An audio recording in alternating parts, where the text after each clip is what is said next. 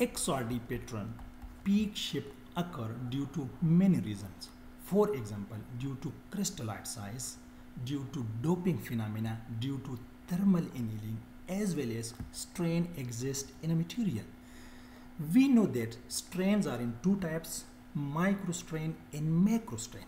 In today's video, I am particularly talking about why the peak shifts toward lower 2 theta due to macrostrain. What is macrostrain?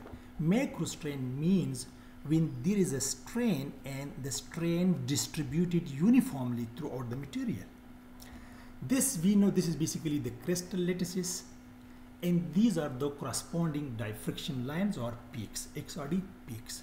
We know that when there is no defects or strain in a material, so the interplanar spacing is represented by D naught. These are basically plane here. Plane mean when the atoms are basically located here. And the distance between these two planes are basically called this interplanar spacing or lattice spacing. So in this material there is no strain and we get the exact peak, like in XRD we get these peaks here. I just magnify one peak from the XRD pattern here, right? So it is exactly in the position 2 theta. Now when there is a strain and uniform strain, and this is basically called tensile strain. When there is a tensile strain, because we just elongate this to the left side as well as to the right side. So we can see that the strain is basically uniform, because this is also one plane, this is another plane, this is another plane, and we can see that the distance are equal here throughout the material. So the strains are there, but it is uniformly strained in the material, and we can see that this interplanar spacing is greater than the original interplanar spacing here. You see here? So this means that now in this material we have large interplanar spacing. So we know from Bragg's law, this is that the interplanar spacing in the 2 theta or the angle is inversely proportional to each other. We can modify this equation. We see here. So if we have large interplanar spacings, so we will have small angle.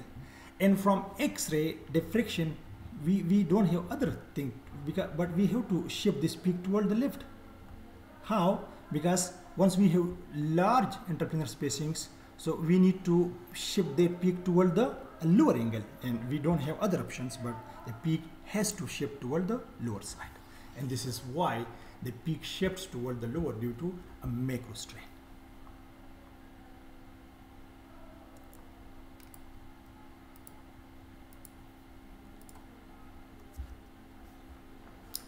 Now we already proved that why XRD peak shifts toward the lower angle, and we explained it that due to macrostrain in a material.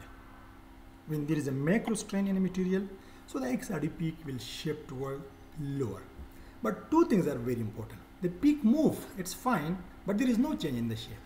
We see here the shapes are exactly same. The second important thing is the interplanar spacing is same throughout the material.